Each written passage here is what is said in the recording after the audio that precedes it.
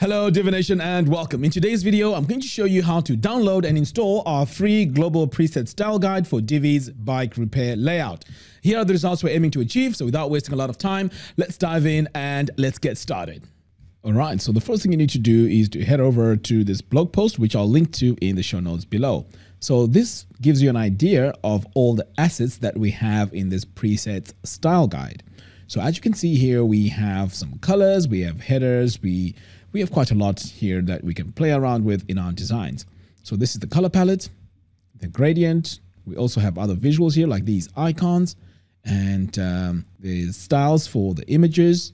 And as we go through here, all our headers are designed for us, the body text and so on. So as you can see, this is really, really powerful. We also have buttons here that we can use in our designs, saving us a lot of time. And over here, we also have our blurbs and they all have all the icons added to them. So what you need to do now when you get to this page is to download them. So you want to come over here to this area here, add your email address, and then click on download. Next, we're going to click on download the files. And you can see here they've been downloaded on the bottom of my screen.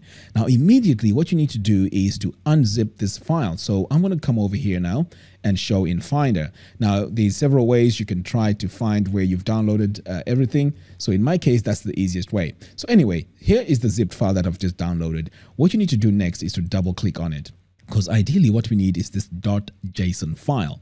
Okay, so I'm just going to drag this over to my other screen so I can show you how to install this on our site. So over here on my website, I can come all the way down here to Divi and then click on Divi library. Next, I'm going to click on import and export. But in fact, you know what? If you have any files here, this is what this looks like. But if you don't have any files, it's fine.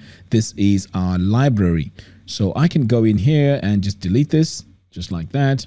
But of course, if you want to keep any of this, you can just keep it in your library. So now let's go ahead and import our preset style guide. So I'm going to click here on import, click on the import tab, and then you want to make sure that import presets is checked. Now remember that file that we unzipped, which is right here. We need to drag and drop it here. Now notice I dragged and dropped the .json file, not the zipped file. Okay. Next, I'm going to click import Divi builder layouts. But if you want to look for this file manually, you can just click on choose file and navigate through your folders that way.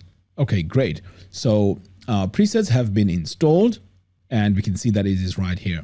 The next step now is, let me show you how you can add these presets.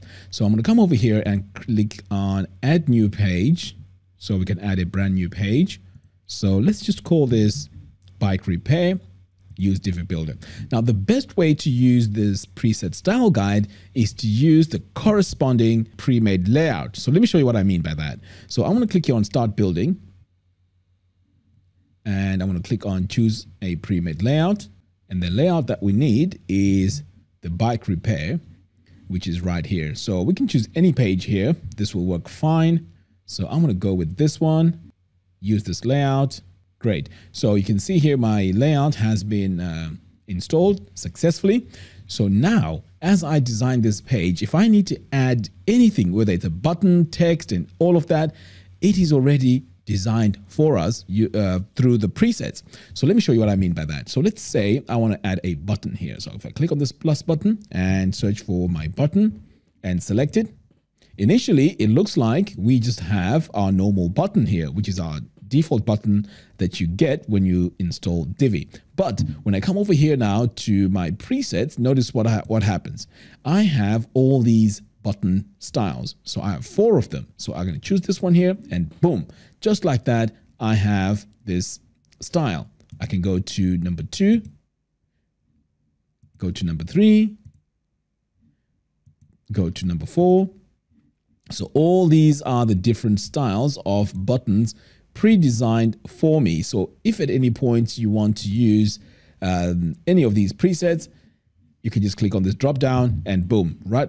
Just like that, you now have it. Okay. So let me give you one more example. So I'm going to go in and delete this. All right. So let's say we would want to add some text in here. So again, I'm going to search for my text module Now, by default, we get this text right here. But of course, you want to make sure your website is consistent. So if I click here on this little paintbrush icon, it takes me to my design tab. So when I click on this drop down, notice what happens. I can now choose my body preset. Just like that, now my font has been selected and I don't need to spend time trying to set my line height and all this other stuff. Now, let's say you want to add a heading.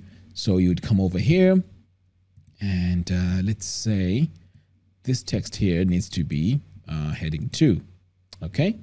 Now, what you would do in this case is to come over here to design, heading text, go to heading 2, and then you can just select your preset. So this is our heading 2 preset, and boom, just like that, it is designed for us.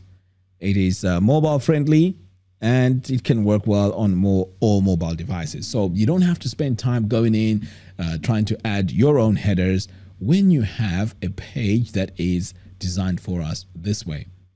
So here as well, so as you're designing this, ideally the best way to use this is you would come in here and say you want to get rid of some of this text to add your own.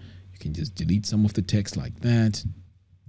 And occasionally what you may also want to do is to, let me save this, is to come over here to this blog post so you can see all the presets that are designed. So here you can see we have our social media follow. So let's say I want to add social media follow. So what I would do here is to click on this plus button and search for social media follow. There we go. So that's the default. So if I come over here now, I can then choose my style. So I've got that one, or I can go with this style here. So you can see here that these are designed for us ahead of time. And even if I duplicate this, I can go in and change this to a different one. So let's say this time I need Instagram. Boom, just like that. It follows the style, all that in a circle. So it has saved me quite a lot of time designing these social media follow layouts. So as I mentioned, when you come back over here, this gives you an idea of how things are or how things are designed. So this is our newsletter opt-in, and this is preset opt-in form number 1. There we go. So we also have accordions. We have blurbs as well. So let's do a quick example of a blurb as well. So if I come over here, select a blurb. When I come over here now to my presets, I have all these presets. But of course, I need to go in and style it first. So you can see here as I'm going through this, all this is changing just like that. Okay. So all these presets are done way ahead of time for us, saving us a lot of time designing all these from scratch as we are working on our website.